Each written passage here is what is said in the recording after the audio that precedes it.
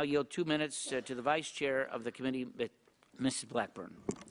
Thank you, Mr. Chairman. I want to thank our witnesses for being here. We are looking forward to getting your perspective of what went wrong and how it went wrong with this rollout. We were repeatedly told by members of the administration that everything would be working properly and it would all be done on time.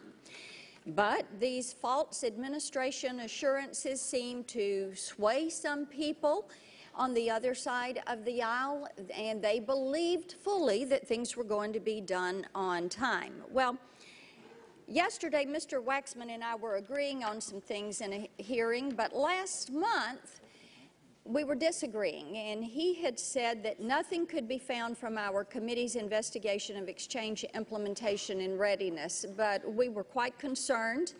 That definition of nothing has turned out to be design choices in the exchanges that hide unaffordable premiums, massive glitches, dead ends, error messages, system breakdowns, and Americans spending countless hours trying to navigate exchanges not ready for prime time. So I hope all of our colleagues are going to work together and join the efforts to do proper oversight of the health care law. This is taxpayer money on the line.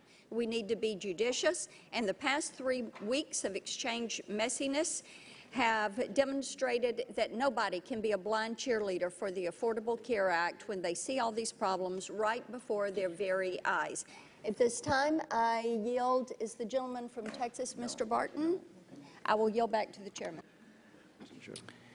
Chair recognizes the Vice Chair of the full committee, Ms. Blackburn from Tennessee. Thank you, Mr. Chairman, and thank you all for your testimony. I would like each of you to submit in writing for me how much you have been paid to date, and then how much you're being paid on retainer or either to clear up. And so if you will submit that to us for the record, that would be wonderful. HIPAA compliance. Were you all trained in HIPAA compliance prior to beginning your contract? I'll just go right down the line. Ms. Campbell? Yes. Mr. Slavitt? Yes, we do extensive HIPAA training. Okay. Ms. Spellacy? Yes. Mr. Lau? Yes.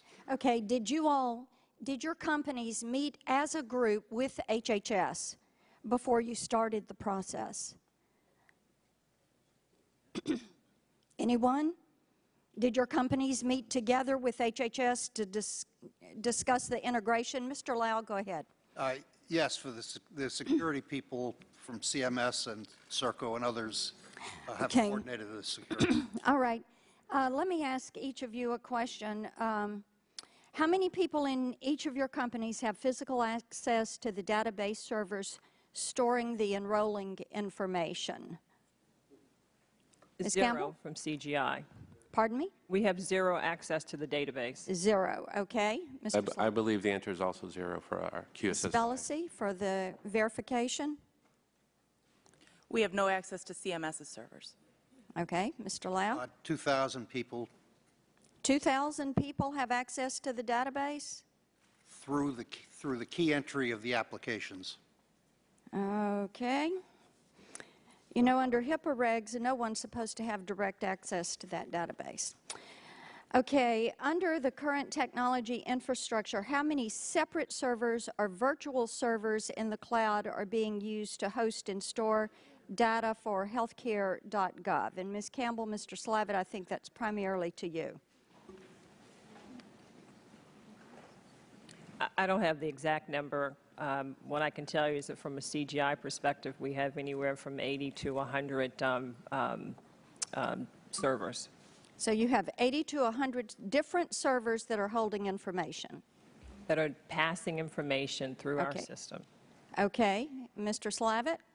Ms. Blackburn, I don't have, Congresswoman Blackburn, we don't have the answer to that question specifically as to how many servers. We can follow that up with.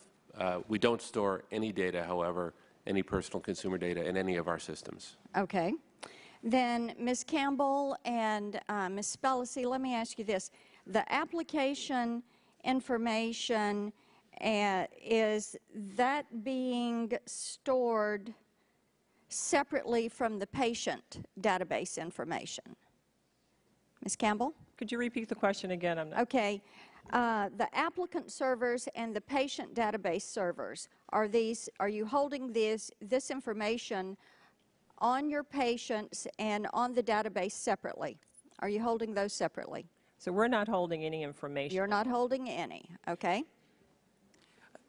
We are provided only with limited information, Social Security numbers, names, and date of birth, which we use to match against our system.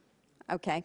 Mr. Lau, you mentioned that you all are working through the paper entry and then the data entry from the paper applications. That's correct, yes. Okay. So where are you physically storing the data that is collected and given to you? When the paper comes in, it's scanned and converted to electronic images, and then the paper is destroyed once the image has been verified. The electronic image is put into a database and kept only until the information is key entered, and then it's put in archive and will be retained no more than 30 days. Retain it no more than 30 days. Okay.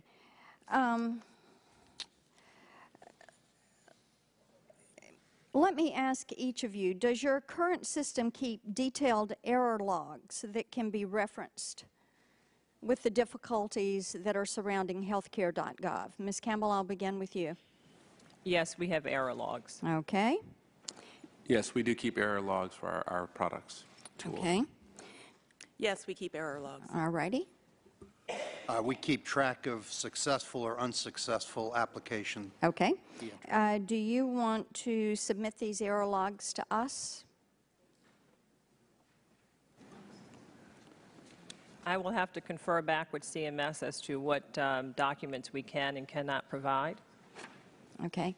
You know, it would be interesting to see those error logs because I think it would give us an idea of how many people are actually accessing this system and then the problems that you've had with scalability on this. I think we'd like to see what is causing these systems to crash and where the security flaws may be in this also. And with that, I'm over time. I'll yield back. Thank you.